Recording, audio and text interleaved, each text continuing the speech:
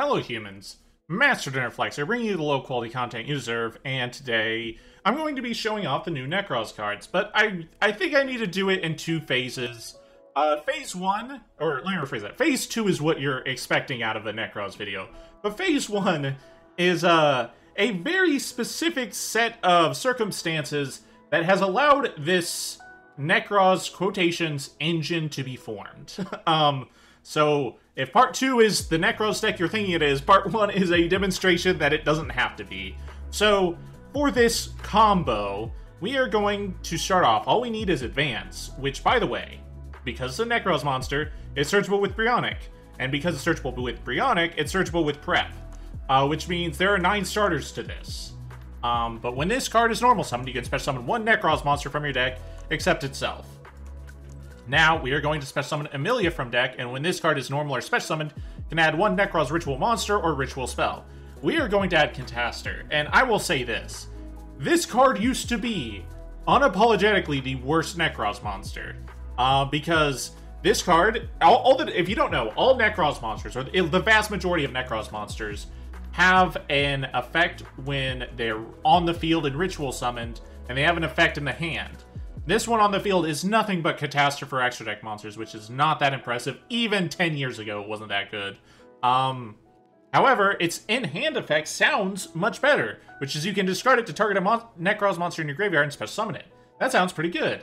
Except the problem was, Nekroz was a ritual deck, and all the rituals must be ritual summoned. So this card could only revive non-ritual Nekroz monsters, and prior to these two, was absolutely nothing except a handful of monsters that didn't really matter that much. So this card is going to see a lot of improvement based on these cards, whether in context of this or the actual deck list, just because these are very important to have access to and have access to on the field. But let's take a look. We have 2 level 4s on board, so let's not play Nekroz. So we activated Prep to get Brionac to get this, let's just say that. And we are going to go ahead and summon King of the Fair Limps, detach a monster, and that will get us Gigabyte. And next we will discard the Cataster to revive one of them, which we can now summon Gigabyte because we control a spellcaster, which we can then overlay into, of course, Bahamut Shark, which summons, of course, Toad. And then we will overlay these 2 rank 4s into the classic Utopic and Utopic feature. Now, as you can see, without playing a single Nekroz card, I have established bordering on the Shark's win condition. So this is really hilarious. So Nekroz have been given one of the most effective rank 4 engines I've ever seen in my entire life, because when we talk about rank 4 engines, most of the time they either lock you out into only XE summoning, or they only put 2 level 4s on board, and they usually require a Garnet in the process. But with this engine, the only true Garnet is Cataster. Ignoring this, because let's assume you're playing this in something that's actually real. It would only be Cataster, because this is a starter, this is a starter, this is a starter. And while this one isn't super effective on its own, what you can do is normal summon this to search Brionac, to discard it to search another, and this card, while it's in the hand, you can special summon it while you have a Warrior Nekroz on the field or in the grave, aka Brionac. So even this is just like, this is typically what you see in a normal rank 4 engine, which is like an associated Garnet to get more of these. But hilariously, this is the only Garnet of this engine, and this engine produces 3 level 4s, not 2 level 4s, which is another big serious thing about rank 4 engines that kind of end up falling off, is that at most they produce only 2 level 4s and require Garnet in the process, whereas this engine produces 3 level 4s, has many more starters, and only 1 actual Garnet associated with it, which, by the way, if you just search Brionac, if you have to search with Brionac, it could technically be 0 Garnets in that circumstance, but that's what I'm talking about. This is probably one of the more effective rank 4 engines. And to top it all off, they're water spellcasters. Water meaning you access Toad by proxy of whatever you're going to put this in. And spellcasters, that doesn't matter too much, except when it comes to the case of, I believe it's called Arcanite Magician, or it's the 3 level 4 spellcaster rank 4 monster, and it searches quick plays in the end phase, which doesn't sound very powerful, but it's any quick play in the entire game, which can be sometimes very scary, but I think that's hilarious. The fact that this has rank 4 engine that's all good typing, probably arguably the best attribute for rank 4s, I think, except exactly maybe light, is hilarious. I think this engine is hilariously solid. But if you clicked on a Nekroz video, you probably want to see me play actual Nekroz now, so let's get into that. Now, unlike normal quick combos I normally do, Nekroz is not the kind of, oh, 1-card combo, 2-card combo deck. It is much more in the same vein as Tearlaments and many other, like, open-ended combo decks, which it's even hard to call this a combo deck, and you'll see why soon. Where it really, what you're gonna do really depends on your hand, and it's very open-ended, and you have to actually think through your plays, so you really need an actual hand to know what your plan is. So let's start with this. We are going to start with prep. This might be a pretty simplified start. We are going to prep into Unicorn, because if they have Droll, I still get to have Unicorn on board, and that's terrifying for the most part for most decks. And we're going to start off with Kaleidoscope, dump an Arclight, special summon the Unicorn, and the Arclight is going to search a Ritual, which we will then get Brionac, which we will then search Advance. Now, what's really cool here is because we already have the Amelia, we can actually summon a different monster with Advance. So we will normal summon it, and then go ahead and special summon Shurit, which is nice. It's hard to believe this card was ever banned. I'm going to be totally honest. Nekroz was on its last leg and they decided to ban it, and the only thing Nekroz has ever needed banned was like Unicorn Shin. Everything else was fine. It turns out Floodgates are the most toxic part of Nekroz, like this one. Next, we will special summon Amelia because we got Warriors, and this will allow us to search a Ritual monster, which we will go ahead and search. Let's go with a Reed Bear. This might sound a little weird, but we are going to go ahead and activate a Reed Bear. We're going to discard it and tribute the Shurit, and that will allow us to dump the new spell, which is also in my hand, Divine Mirror.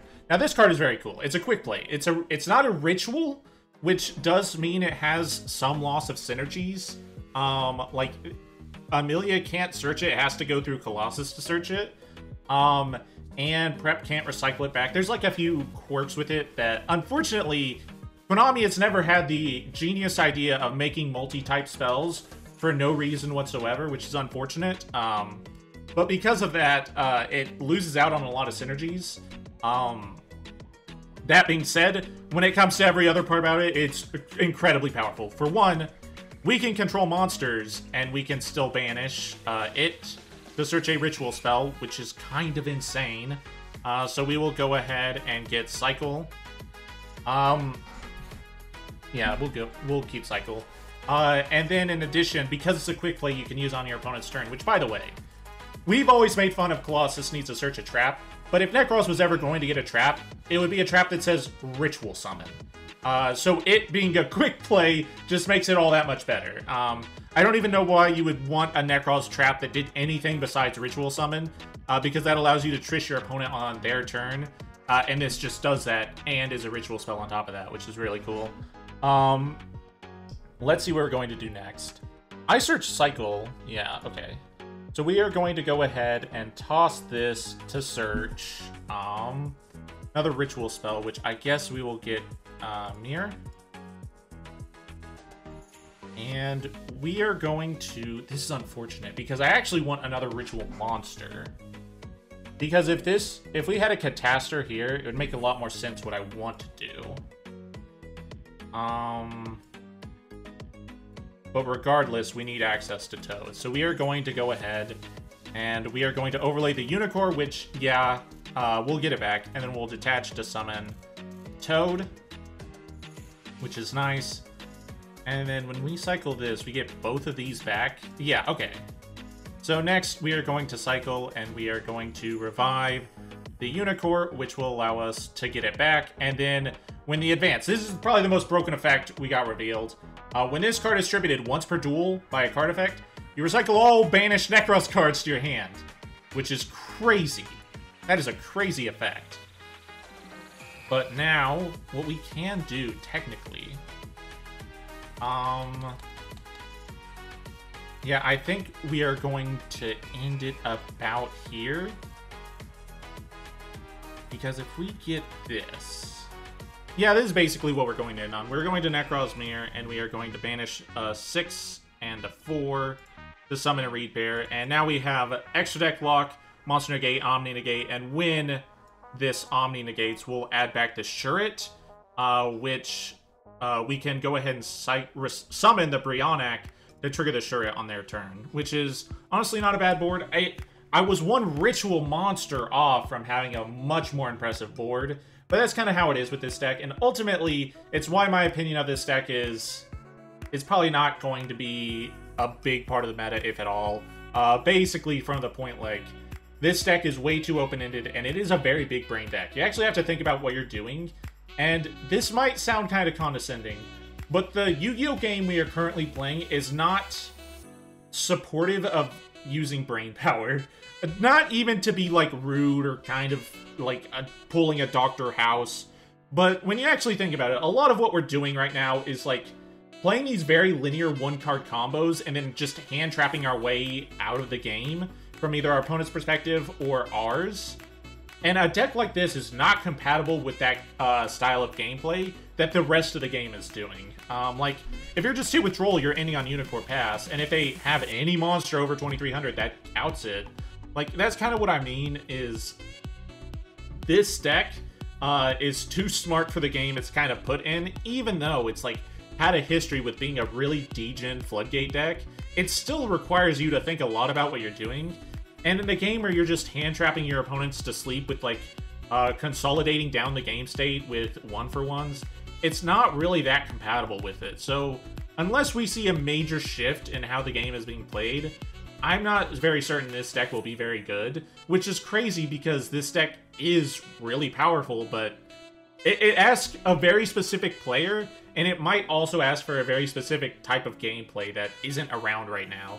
But no idea what the future holds, but that's going to be it for me. Thank you for watching. Hopefully you enjoyed this video, and hopefully I gave a decent demonstration with the actual Nekroz deck itself, because, like, it's very interesting. I do like this new direction, because prior to this, it was very hard for Nekroz to be much of anything besides just a Vanity's Ruler, Floodgate do-nothing deck, but with this new support, there's, like, an actual strategy, and if that fails, we have one of the best rank 4 engines ever introduced for no reason, I guess. Like, if Nekroz doesn't do well, we at least randomly got one of the most powerful rank 4 engines ever introduced in the game for no reason, which is hilarious. But that's going to be it for me. Thank you all for watching, and remember, Master Dinner Flex will take your soul.